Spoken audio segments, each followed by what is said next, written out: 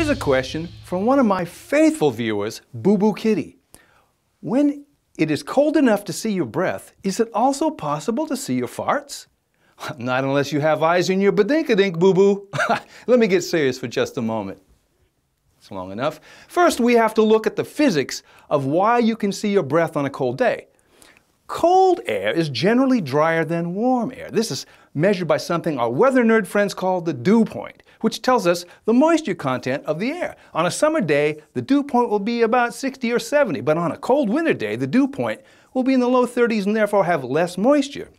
Now, your breath has lots of water molecules, so when you breathe into the cold, dry winter air, the water molecules condense and form the cloud you usually see. You still breathe out just as much moisture in the summer, but on a hot day, your water molecules just add more humidity.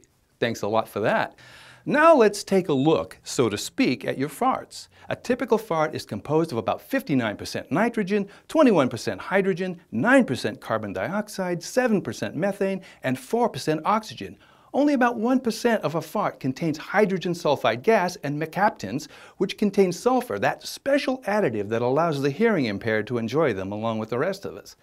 I theorize that if you could get into a fairly low humidity environment with a very low temperature, you could possibly see flatulence as it is emitted. I call this the Poo Point. One thing we will need is what we medical people refer to as flatulence-inducing throughput. I'd like 2 bean burritos with extra beans. Okay. Is that all? Do you want to get a drink? No, that would just ruin the effect. All right. Is this your order was correct on the screen? Looks good to me. Okay. Alrighty. Thank you very much. Appreciate it.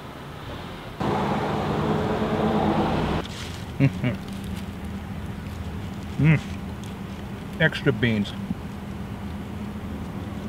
Okay, we're here in our special temperature-controlled environment, and I would estimate the conditions to be optimal Poo Point. Are you ready, Mr. Cameraman?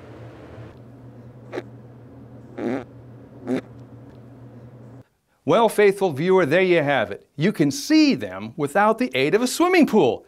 That was a very interesting question, and I ask all of my viewers to send in more of your questions to drterrybull@hotmail.com.